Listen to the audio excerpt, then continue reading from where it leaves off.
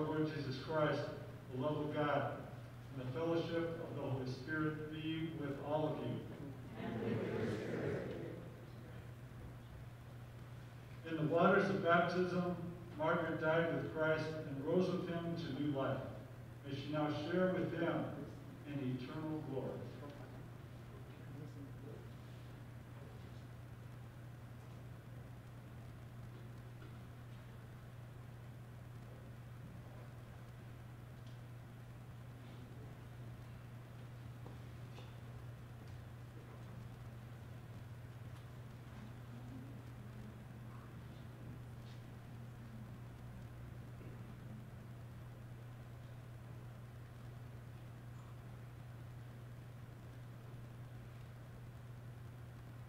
In the placement of this ball, may Margaret be clothed in glory.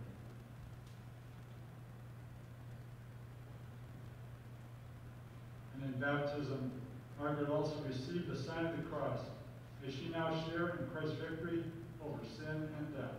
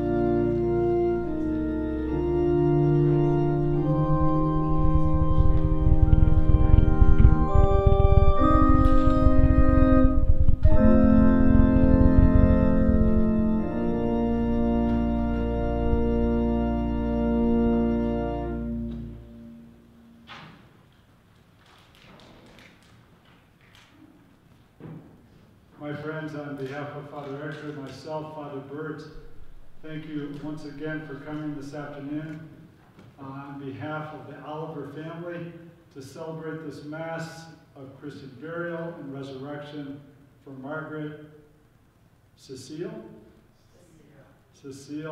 Oliver. We feel our grief and we feel our loss for this great woman, grandmother, spouse, great-grandmother, and member of the community. We celebrate such a great life, well lived, and in the example of Christ and his mother Mary.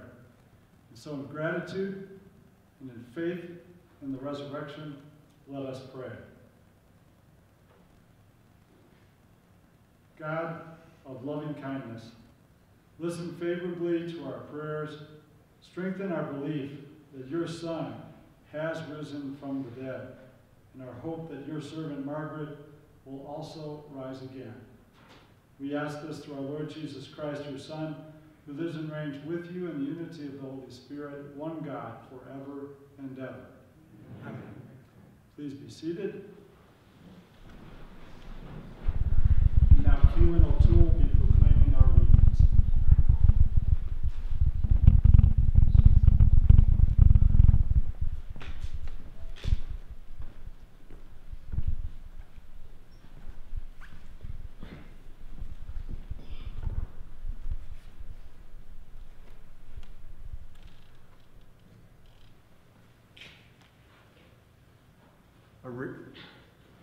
A reading from the book of Revelation. I saw a new heaven and a new earth. The former heaven and the former earth had passed away, and the sea was no more. I also saw the holy city, a new Jerusalem, coming down out of heaven from God, prepared as a bride adorned for her husband.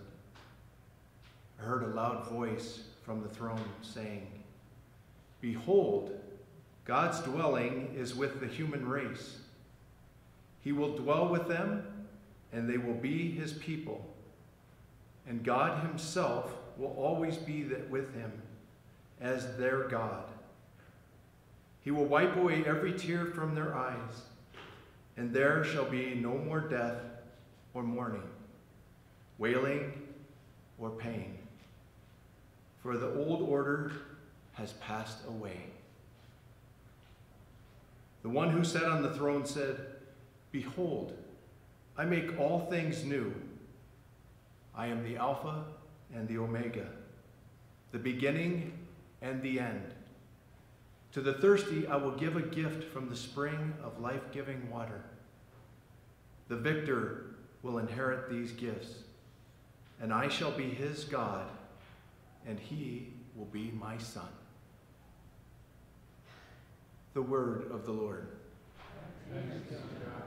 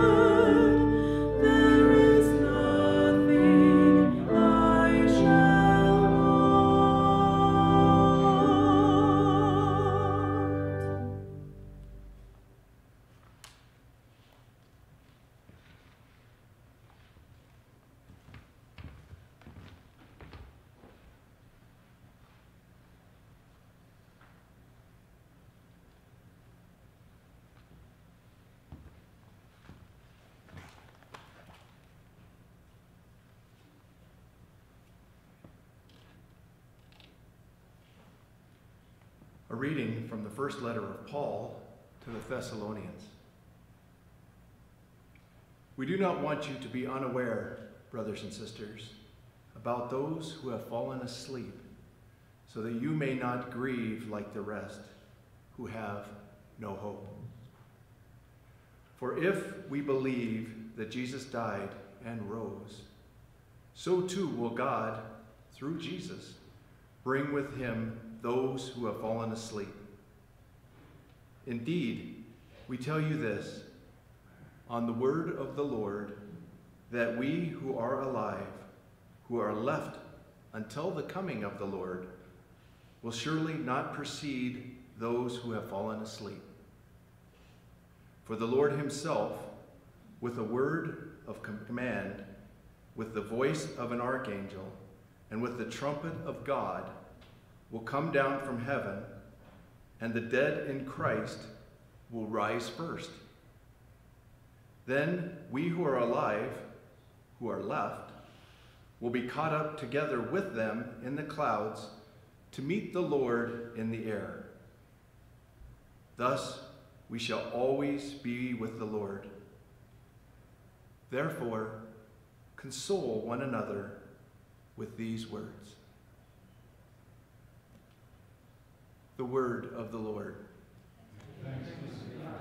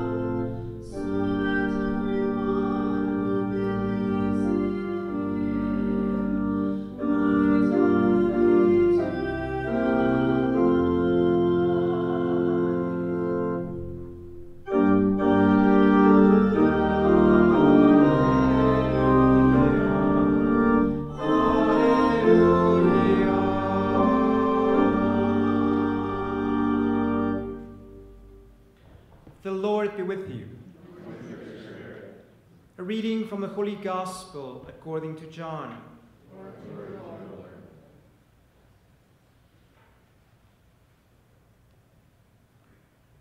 Jesus said to his disciples, "Amen, amen, I say to you, it was not Moses who gave the bread from heaven.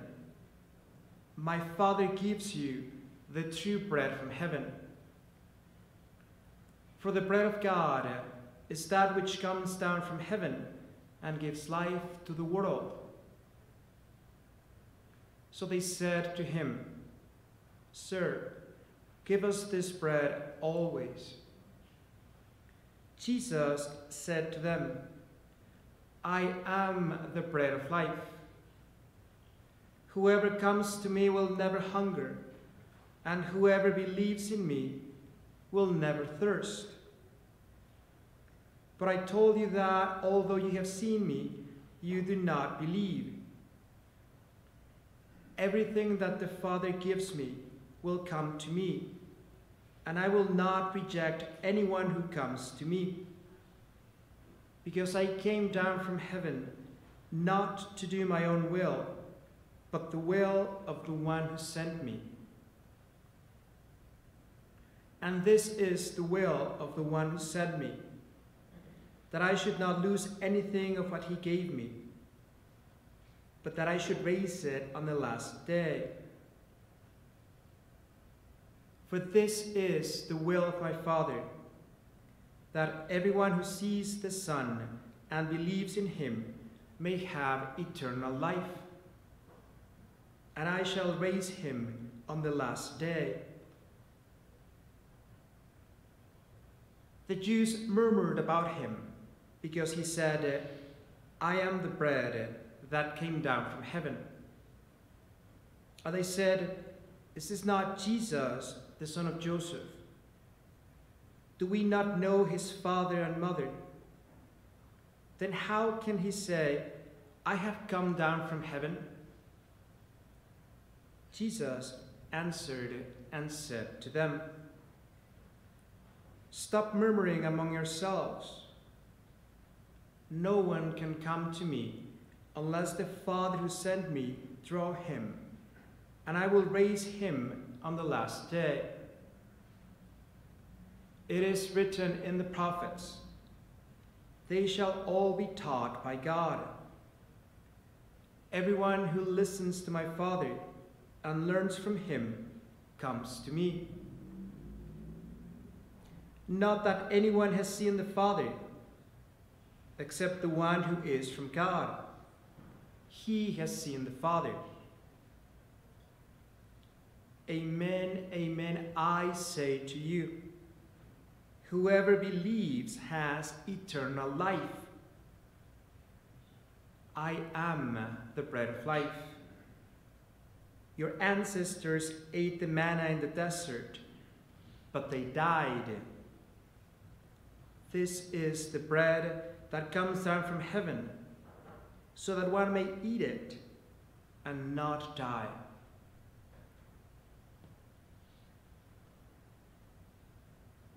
The Gospel of the Lord. Praise to you, Lord Jesus Christ.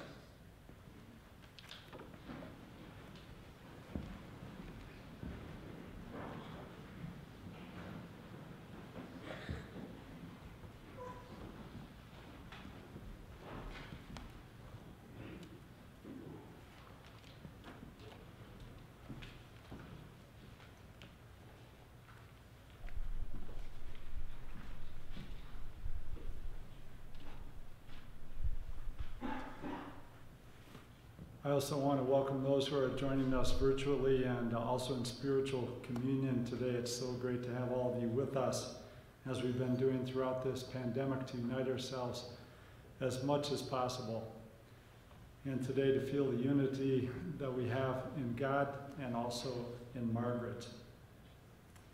Thanks so much for choosing these readings and how they speak to us in a very, very special way as people of faith, and see how they apply to us and also to Margaret.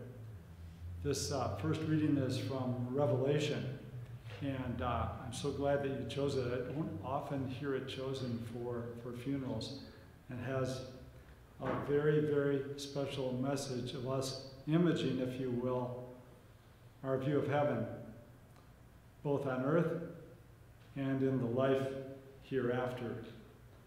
It's a great description, invitation for us to dream of what heaven will be like and what perhaps heaven could be like here on earth, especially in making this a better place, made in the image and likeness of God, and God living through us and calling each other to healing, to more understanding, more tolerance, less division, and being one as God's people.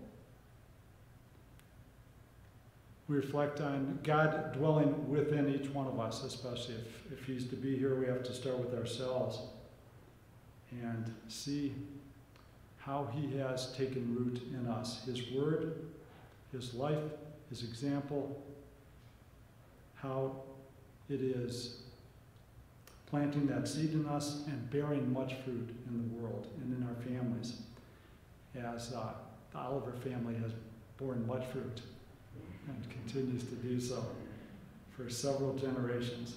And that's what it's all about, our legacy as the people of God. He makes us new, he gives us life-giving water, and we share it with each other, seeking eternity.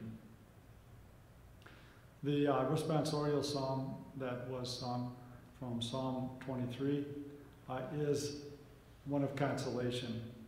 and knowing that Christ, the Good Shepherd, the Father is also Shepherd, is the one who cares for us, guides us. We commend ourselves to him as his sheep, and he gives us repose and rest. And that's what we ask, especially for Margaret and for all of our faithful departed from our families and our friends. And that he sits at the banquet table of goodness and kindness. And once again, as all the readings here say, we long to dwell with him in his pasture, life eternal. But we still have things to do here on this earth, in the example of Margaret and others.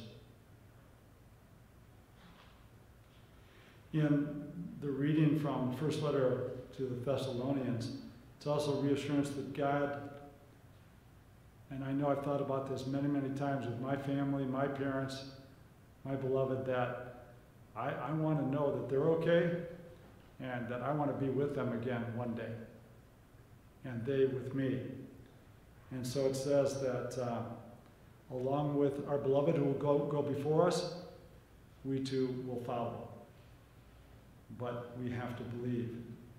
But that we long that we be together as one day. And we be reunited with our family members and with our friends. And just think about what that banquet might look like.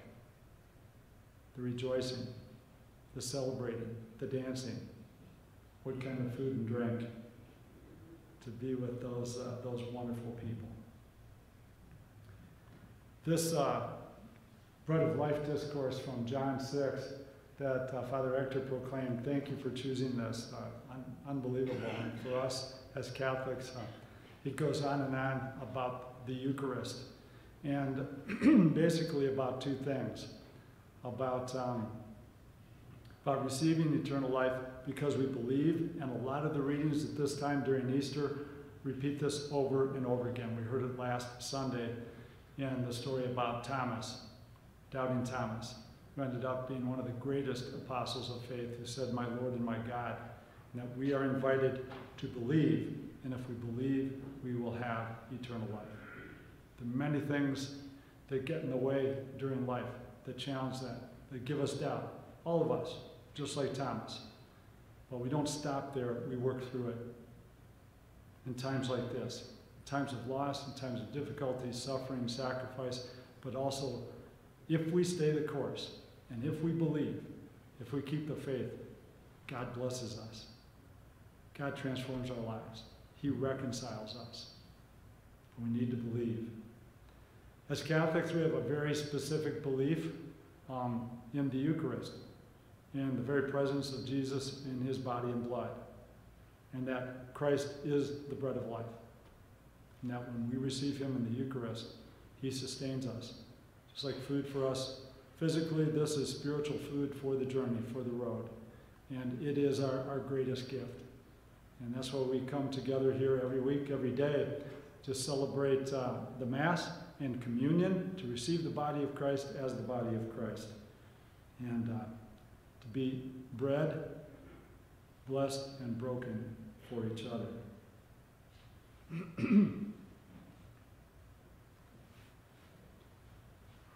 Believe it or not, it'll be 41 years ago this June that I arrived as the assistant pastor here at St. Therese. Can you tell? That was in 1980, the other millennium. And I was then the boy priest. Now I'm the old priest, but that's okay.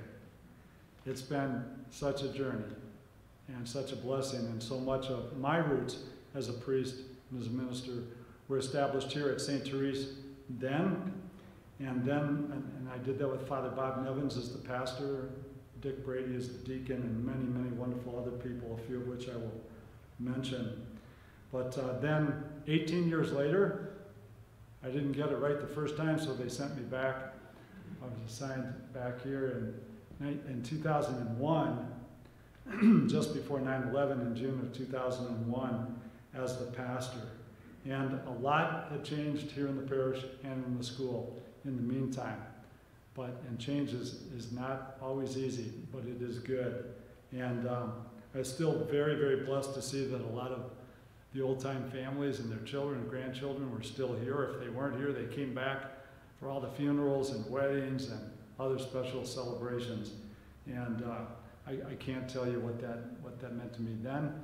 And to be here with you today as part of that legacy and heritage, very honored and very blessed. When I think back, coming back 18 years later, first person I saw when I went over to the school in the front office was Margaret Oliver. And she was standing there behind the counter and continuing to be the face and heart all that time of that institution. And St. Therese School and Parish have been here for a long time, I think going on over, have you celebrated your 100th anniversary as a parish? Not yet, but Margaret wasn't here quite 100 years, but over half a century. And there she was, along with Joan O'Toole, meeting and greeting and smiling and welcoming and helping every man, woman, and especially child that came in that building. And doing it with such class and such goodness. She had such what I call equanimity. She always was the same. Always that person with unbelievable calm, patience, kindness, giving, present, just pure grace and gentleness, and always wanting to help, to welcome. And if we need anything as a world and a church right now, we need to be hospitable. We need to be welcoming. And boy, she embodied that in every way possible. And I don't think I ever saw her mad. You kids, I'm sure, did, but one of my other memories of Margaret was her and Barry sitting just inside the door, right over there. And boy, nobody better have taken their place right there. And I can't remember, was it on Sunday morning that they came, like to the 8 o'clock Mass? I can't remember what Mass they came to on a regular basis, but they sat right by the south exit here. You can guess why. No, but so that's not a door that I came in very often, but I would intentionally and periodically go over there to say hi to them. And Margaret always smiled and was pleasant, and Barry always had some snide or witty quip that would get me laughing. I'd still be laughing when I was trying to start Mass. And it was always great to see them sitting there together.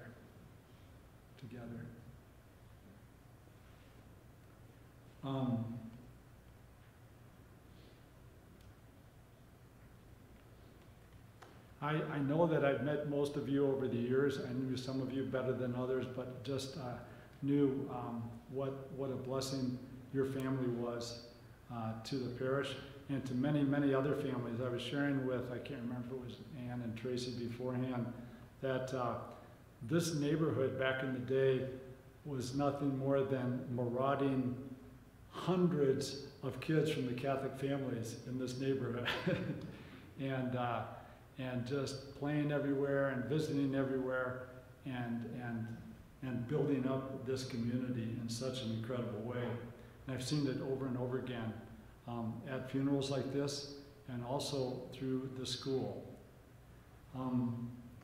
There are so many people that could be named that served in this parish. Some of the priests, Father Nevins, Father Croak, Father Hector, myself, Deacon Dick Brady, and other deacons. Also, Monsignor Jorge de los Santos is one of the priests that served here as an associate, and Bishop Jorge Rodriguez. They were both my associates, or my parochial vicars when I was here. So now when I see them, I say, wow, you guys are now my boss. And mis jefes. And so many laity that have served the people of God here in this parish and in the community. All of the Sisters of Charity of Leavenworth, oh my gosh.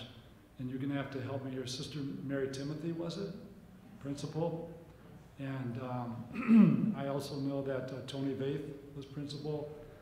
Sister Marguerite, Sister Marjorie, Sister Jean that just passed. Is that correct? And so many more. To it, oh my gosh. Thank you so much. So many hundreds of people. And thousands, I should say. There are many people that are created by God that are just made for family and for community, and Margaret was such a person. She had 11 of her own children, 25 grandkids, 41 grandchildren, correct me if I'm wrong, and she probably had at least 11,000 other children that came through the school in this parish, maybe 100,000, I'm not sure, but many, many thousand. And look at the good that has come from that. So for approximately 40 years, she served in the school, and 60 years here in the parish, I think, approximately. What greater countenance, face, person of God would you want giving, serving, greeting, and caring for you and your children than Margaret Oliver? And many people could testify to that. We make a big deal about the saints in the Catholic Church, and rightly so. I love preaching about the saints, especially during the week. And Margaret was a living saint. She was a model, an example of Christ and all the men and women that have gone before us that have served so faithfully and so lovingly. And she was vibrant, alive, always there, concerned about others.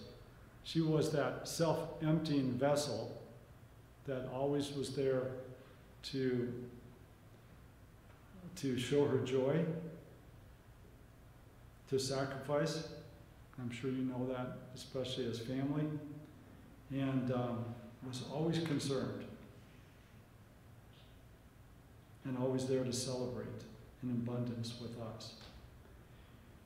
An encounter with Margaret Oliver was to know, by the way that she stood with you, that you are a child of God beyond a shadow of a doubt,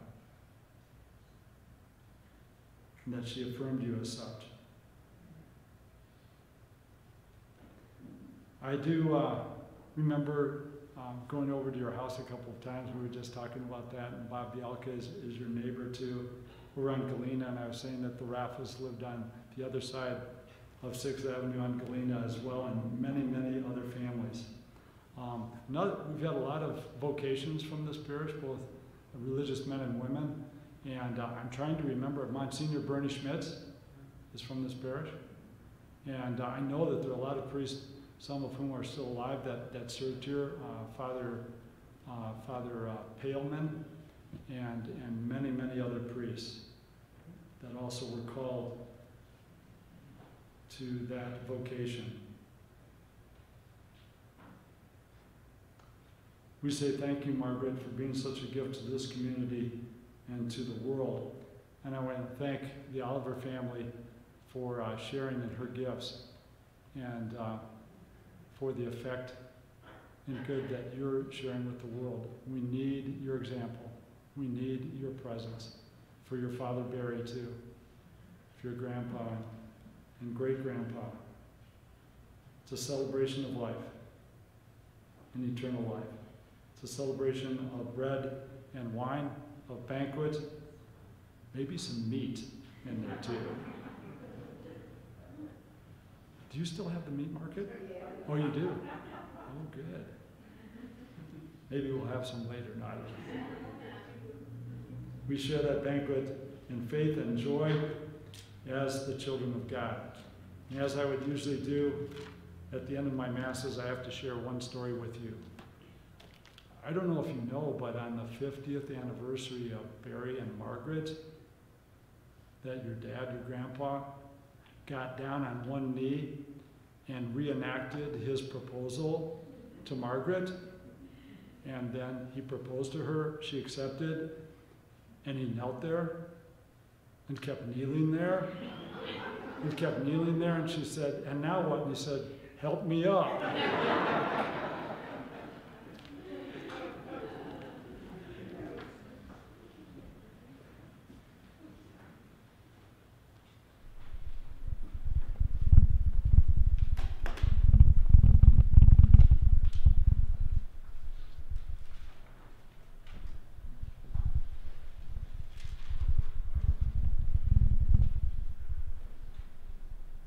Please stand.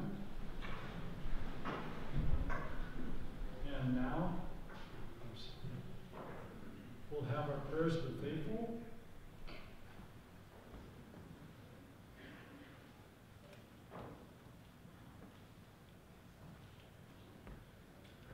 Brothers and sisters, Jesus Christ is risen from the dead and sits at the right hand of the Father, where he intercedes for his church. Confident that God hears the voices of those who trust in the Lord Jesus, we join our prayers to his.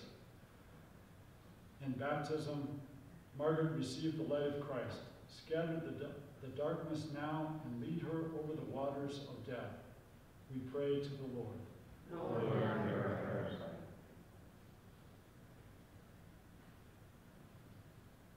Our sister Margaret was nourished at the table of the Savior. Welcome her into the halls of the heavenly banquet. Lord, in your mercy, hear our prayer. Lord, hear our prayer. Our sister spent her life following Jesus, poor, chaste, and obedient. Count her among all the holy men and women who sing in your courts. Lord, in your mercy, hear our responses. Hear our prayer. Many friends and members of our families have gone before us and await the kingdom. Grant them an everlasting home with your Son. Lord, in your mercy, hear our prayer.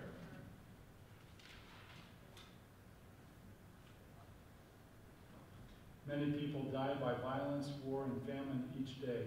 Show your mercy to those who suffer so unjustly these sins against your love, and gather them to the eternal kingdom of peace.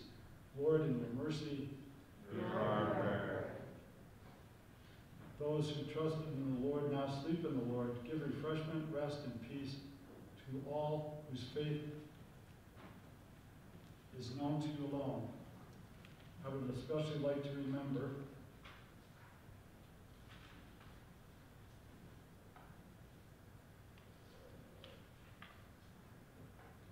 John and Theresa McCarthy, Barry and Christopher Oliver, Eileen Sullivan, Francis Smith, and great-granddaughter Sonoma Chapman.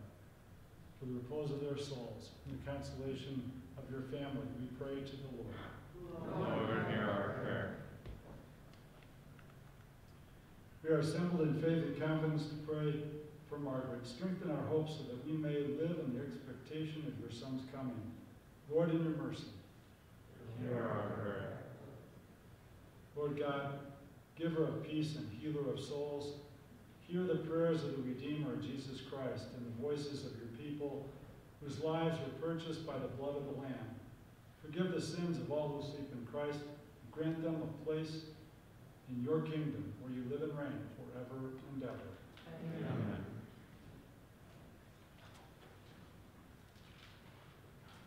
Please be seated.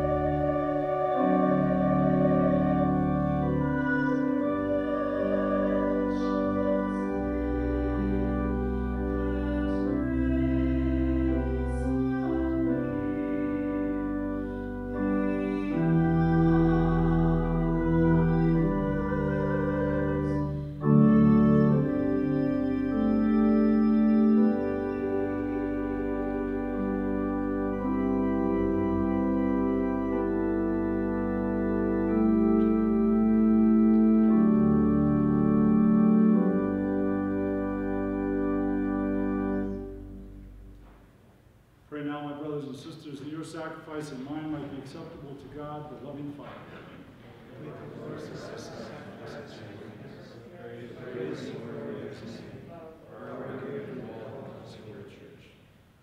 Look favorably on our offerings, O Lord, so that your departed servant Margaret may be taken up into glory with your Son, in whose great mystery of love we are all united through Christ our Lord. Amen.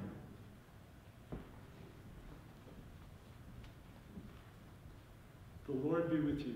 And with your spirit. Lift up your hearts. We lift them up to the Lord. Let us give thanks to the Lord our God. It is right and just.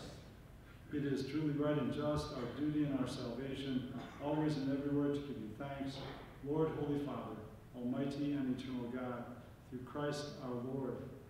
In him the hope of blessed resurrection is dawned, that those saddened by the certainty of dying might be consoled by the promise of immortality to come. Indeed, for your faithful, Lord, life is changed, not ended. And when this earthly dwelling turns to dust, no eternal dwelling is made ready for them. An eternal dwelling is made ready for them in heaven. And so, with angels and archangels, with thrones and dominions, with all the hosts and powers of heaven, we sing the hymn of your glory, as without end we acclaim.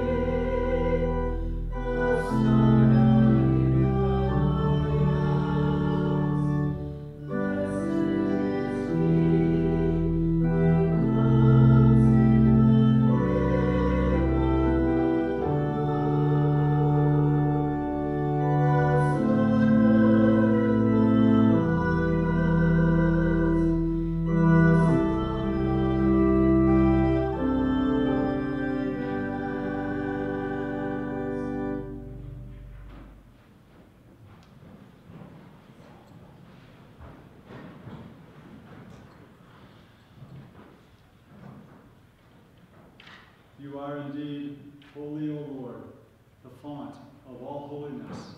Make holy, therefore, these gifts, we pray, by sending down your Spirit upon them like the dewfall, so that they may become for us the body and blood of our Lord Jesus Christ. At the time he was betrayed and entered willingly into his passion, he took bread, giving thanks, broke it, and gave it to his disciples, saying, "Take this, all of you, and eat of it, for this is my body, which will be given up for you."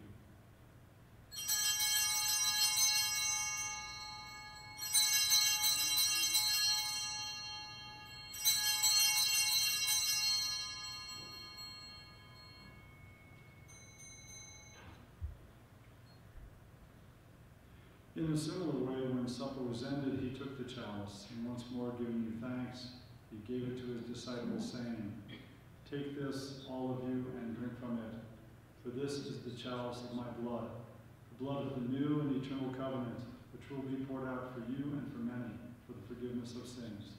Do this in memory of me."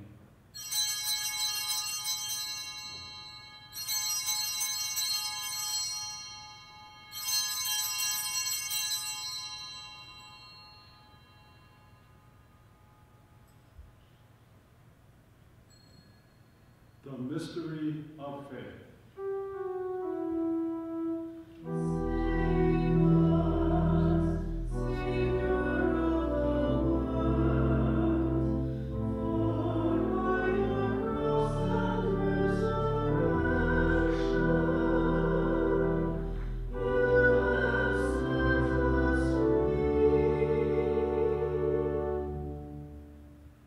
Therefore, as we celebrate the memorial of his death and resurrection, we offer you, Lord, the bread of life, the chalice of salvation, giving thanks that you have held us worthy to be in your presence and minister to you. Humbly we pray that, partaking of the body and blood of Christ, we may be gathered into one by the Holy Spirit.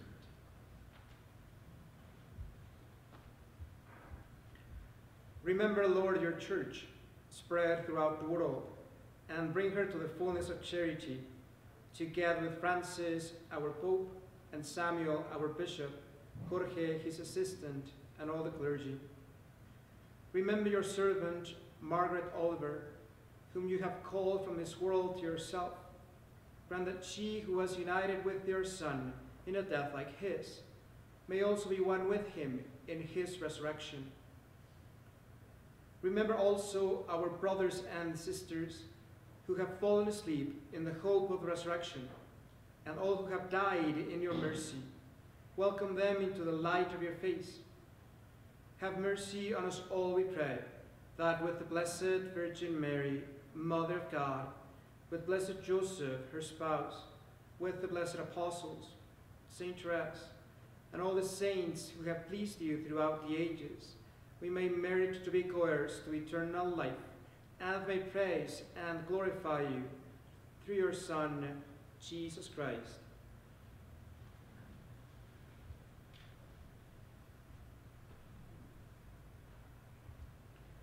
Through him, and with him, and in him, in the unity of the hopeless, and God Almighty Father, in the unity of the Holy Spirit, all glory and honor is yours, forever and ever.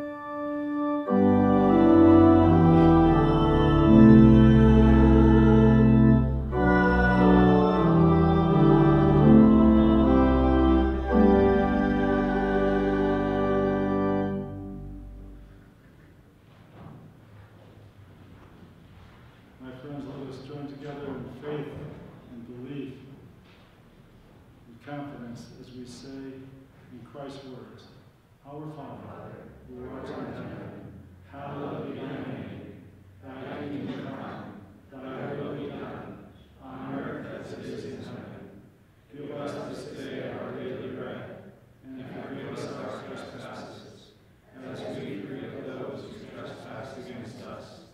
And lead us not into temptation, but deliver us from evil. Deliver us, Lord, we pray, from every evil, and graciously grant peace in our days. By the help of your mercy, we may be always free from sin and safe from all fear, anxiety, or distress, as we await the blessed hope in the coming of our Savior, Jesus Christ. The kingdom, the power, and the glory are yours, now and forever. Lord Jesus Christ, you said to your apostles, and now say to us, my peace I leave you, my peace I give you. Look not on our sins and failings, but on the faith and love of your people. And graciously grant us peace and unity in accordance with your will, who live and reign forever and ever. Amen. May the peace and consolation of the Lord Jesus, the risen Lord, be with all of you. And with your spirit. And now let us share a sign of Christ's peace with each other.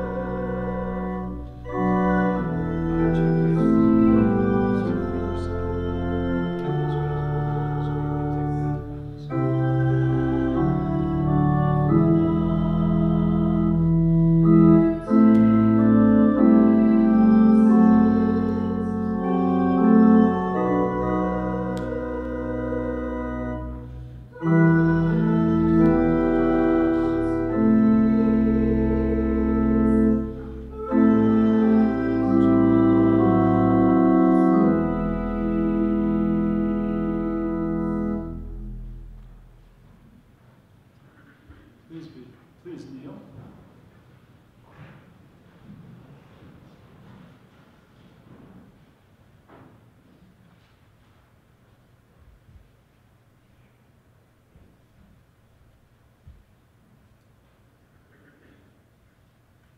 My brothers and sisters, my family, behold the Lamb of God, behold him who takes away the sins of the world. Blessed are those called to the supper of the Lamb. Lord, I am not worthy that you should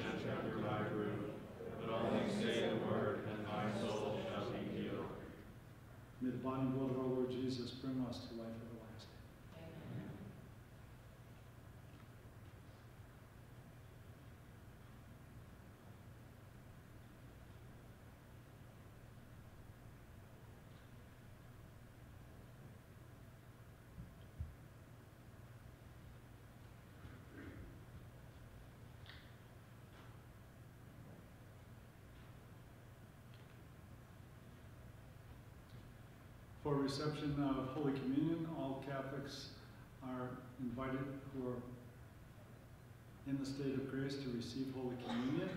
And those who cannot receive or are not Catholic but would like a blessing, please come forward. Just cross your arms so we know to give you a blessing. Father and I will be distributing communion here on each side of the middle aisle. Thank you.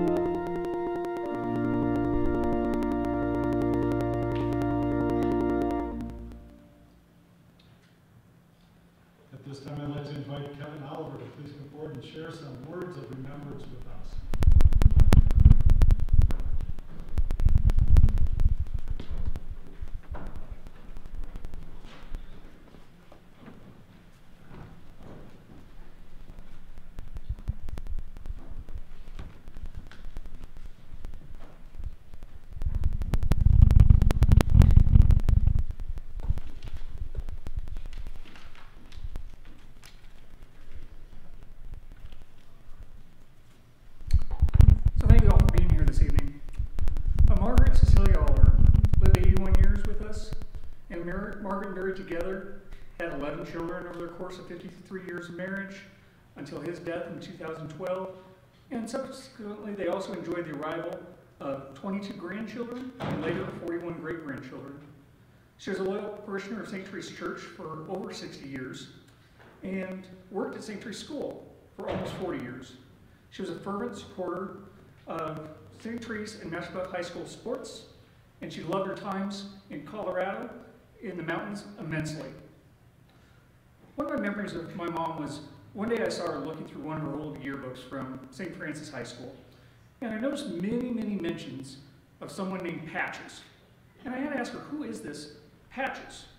And she went on to tell me that was a nickname that she had received early on in life, and it was representative of the repairs that her mother, Teresa, performed on all of her clothes. So really, when we think about it, what is a patch? It can be on clothing, or for some of our younger generation, on a computer, but it's a remedy that fixes the immediate need. And while it's fixing that immediate need, it still allows the rest of the operating unit to remain functioning as a whole. And so when I really reflected back upon it, Patches really was a very appropriate nickname for my mom. Originally by her childhood friends, it may have been made in jest, but it really for her became a badge of pride and one that she truly embraced. It became a sign of distinction and ultimately an emblem of her perseverance that ended up being passed down across many generations. And I think about the time in my life when I witnessed, either through anecdotal stories or firsthand, of how my mom really became that fix, the patch. When I asked my sister Rita about it, she has memories of being distraught in grade school about trying to find ideas for school projects. And Margaret was always finding creative solutions to help save the day. My sister Roberta, she reflected upon those times when my mom would teach the grade school girls in my family to harmonize for school talent shows, including 3 times when they won ribbons for their talents. My brother Richard, one of my early memories, when Rich was about age 17 and he had 4 wisdom teeth pulled, and he was so heavily sedated by the anesthesia that when Margaret drove him home in the family's green station wagon, he just absolutely refused to get out. And being much larger than my mom, eventually she was able to use her powerful persuasion to get him to finally get up and walk on into the house. My brother Jim, at age 8, Jim, always being adventurous, climbed to the very top of the tallest tree at our cabin, and when the branch he was on broke, he hit every branch on the way down and ultimately broke his collarbone upon hitting the ground. And there goes my mom, holding him through the entire 60-minute drive to the nearest hospital in Loveland. My brother Bill, there was always a family tradition of always bringing the newborn babies up to the cabin the weekend immediately after their birth, kind of a rite of passage. Unfortunately, the weekend that Bill got brought up for his first trip to the mountains, he was feasted upon by a bunch of unseen gnats, leaving my mom to kind of tend to console and soothe an injured newborn. My sister Rosie, at age 17, when Rosie's prom date came to the house to pick her up for the dance, it was Margaret who was able to keep Rosie's annoying 12-year-old brother away from her date as he kept trying to embarrass her. My sister Ann, during her senior year of high school, when her brother Bill decided he was going to run her over with his car as they were attempting to jump the battery of the green station wagon, it was Margaret who calmly assessed the situation, gathered up all the paperwork that was going to be required to make sure that Ann could get admitted into the emergency room immediately and that treatment could begin. My sister Mary, when at age 23, when she was injured in a horrific car crash in California that left her in a coma for 4 weeks, it was Margaret who immediately rushed to California and spent weeks at her bedside and later assisted with months of rehabilitation back in Colorado. For myself, I remember for many of the planned Sunday night dinners of the famous Johnny Bizzetti meal, I would feign stomach ailments, and Margaret would allow me to just go lay down and instead nibble on saltine crackers, and thus being able to avoid that culinary delight. My brother Chris, after being diagnosed with spinal meningitis at the age of 11, Margaret stayed with him for weeks at the hospital and later helped him with additional weeks of rehabilitation at home.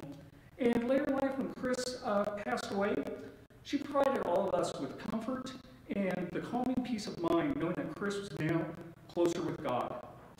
And my sister Tracy. One of her most poignant memories of my mom was when she was in high school and college, while she was still going to school and trying to work a job, my mom helping type her up her school papers for her. Tracy would handwrite the papers, and then Margaret would type them up for her. As Tracy stated, she truly made things special. As we rarely got treats, when we did, it always made us feel that we were even much more appreciative of that. It could be something simple, a box of cereal for a birthday, or even roasting marshmallows at the cabin. As her children got older, Patches would then extend her skills of helping others repair, rebuild, and mend whatever was needed. Whether assisting the grandchildren and later her great-grandchildren, helping with the shares program at church, or guiding new families to become acclimated with St. Therese School, Margaret was always finding innovative ways to fix the problem of others. Her childhood name was Patches, but she maintained a mentality of being determined to move on ahead and solve every other obstacle that was facing others.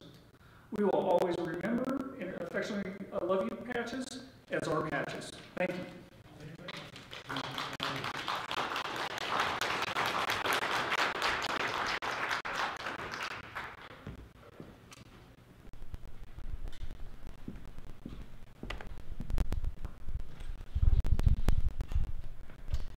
Father Bert, thank you so much for being with us tonight, presiding at Margaret's funeral, and what an inspiring homily.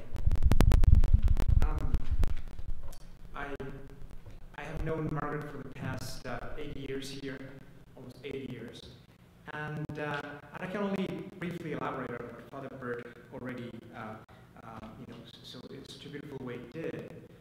But I have been thinking about her, since her passing in a special way, and praying for her, and praying with her witness as well. And let me just offer you an image, or a series of images. First of all, just think about the Garden of Eden, and how Adam and Eve were absolutely perfect in their humanity.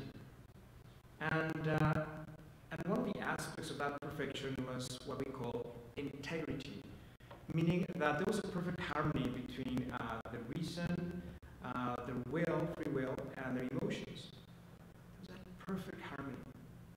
We do not know what that is like. But Christ Jesus, especially in his resurrection, wants to reinstill within us that integrity. So that's what holiness means, pursuing that integration. And that happens mainly due to other gifts that he offers to us. First of all, the gift of his grace, and then the gift of virtue. Grace and virtue. So through the power of God's grace, which is his divine life, and through the power of virtue, which is basically using our God-given faculties to pursue true goodness. Through those two gifts, we are able to progressively attain that integrity, that integration between reason, free will, and emotion, which is another way of speaking about holiness. There was a clear sense in which grace and virtue were shining in Margaret's life. And it's amazing, as the days go by, I hear more and more stories about her, and that conviction becomes even firmer. Grace and virtue were very strong in her life. That's why Father Bert so appropriately called her a living saint. There was such integration in her, such integrity, because of that abundance of grace and virtue. An image of grace in her has to do with the sacraments. And yes, she continued to sit, by the south door during my years here. So I always knew, that Margaret would be there. She loved the Mass because she loved Christ in the Eucharist. Christ Jesus was her life. I visited with her on Wednesday of Holy Week, and I brought her Holy Communion, and I anointed her with the oil for the sick. And she was truly in excruciating pain. She was barely able to talk because of the suffering that she was enduring. But I was totally amazed by what her main concern was at the time. And her main concern was not the terrible pain in which she found herself, but it was the fact that she was not going to be able to come to Mass on Easter Sunday. That was her true concern. That was the greatest suffering that she was enduring at the time. Not being able to receive Christ in the Eucharist for Easter. Realize that her final agony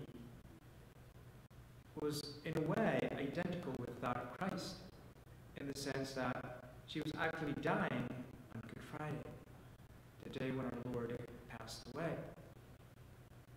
And she died early in the morning of Holy Saturday, being united with Christ in his burial. And so in faith, we trust that it was God's plan for her to rejoice on Easter Sunday with the fullness of Mass, so to speak, with the perfect banquet feast, which is heaven. The abundance of grace in her life. But as we know, grace builds upon nature, which means that if the grace of God is to flourish in our lives, we need to be fully intent in practicing virtue, pursuing a life of goodness without counting the cost. And once again, the more I hear stories about her life, the more I see clearly how many virtues she had. She was a woman of virtue. There was solid gold of goodness in her, and that is why the grace of God was so powerfully active in her life. So just briefly, two images about two virtues that is very clear that Margaret had to an excelling degree. First of all, laboriousness. She was a very hard-working woman, very hard-working. Perhaps Steve Vaughn, our principal, might recall when we were getting ready to go back to in-person learning at the school. One of the first staff members who was ready to be back in the building was Margaret. Quite honestly, we were concerned about she was one of the first staff members to be ready to get back in the building. And so, she was one of the first staff members to go back to work. And she continued to work until she was literally able to do so. It was less than 10 days before her death that she was actually working at her desk here. What a tremendous witness of the virtue of hard work. And then perhaps one of the strongest virtues that she had was the virtue of kindness. She was truly a loving, kind, compassionate woman. A staff member came to me after her passing, and with grief, the person said to me, "Father, I knew Margaret for years, and she was always kind to me. I never heard it. I never heard her speaking ill of anyone. She was always good to me. She always had a kind word of encouragement." And I can definitely give witness to that myself. She was always kind to me. And her kindness was especially touching to me because of her kindness to my mom. And if you know anything about me, you know that my mom and I are very, very close.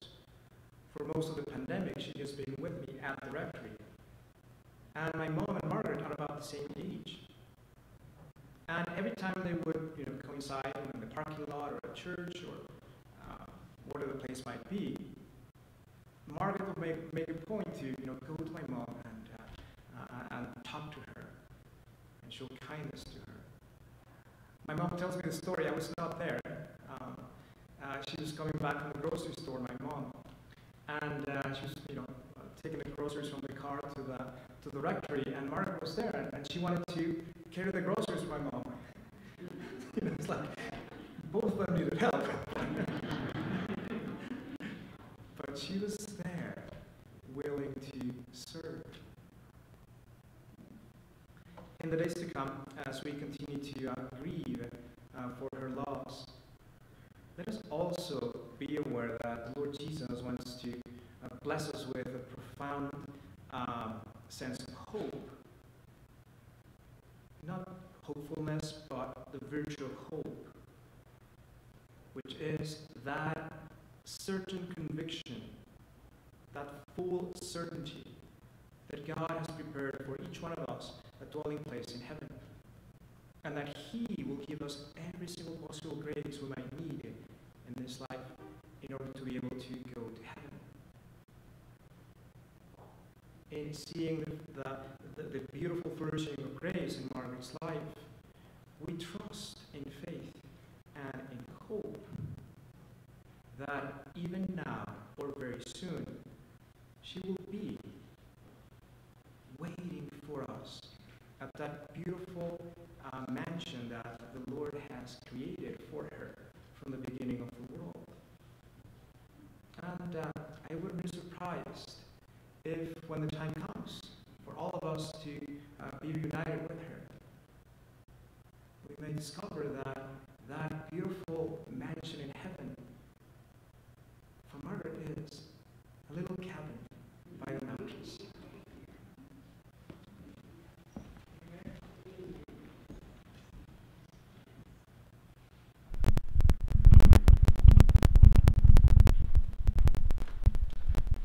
Thank you very much, Father. Thank you for your testimony to the virtuous life proclaiming God's word and example and Margaret.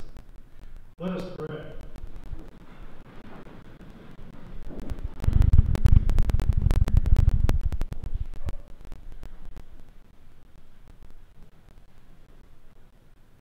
Grant, we pray, O Lord, that your servant Margaret, for whom we have celebrated this paschal sacrament, may pass over to a dwelling place of light and peace, through Christ our Lord. Amen.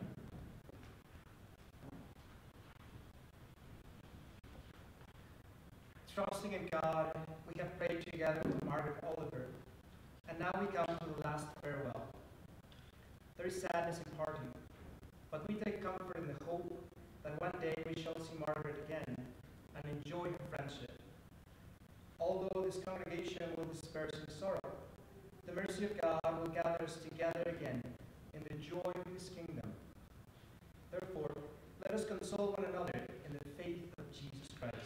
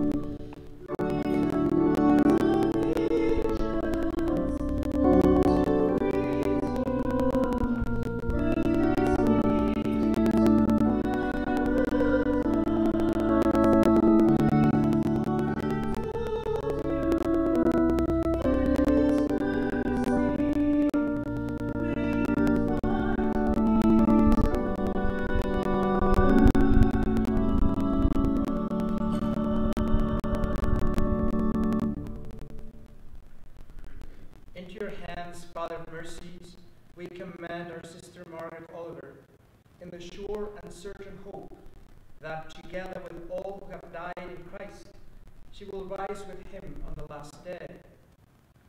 We give you thanks for the blessings which you bestowed upon Margaret in this life.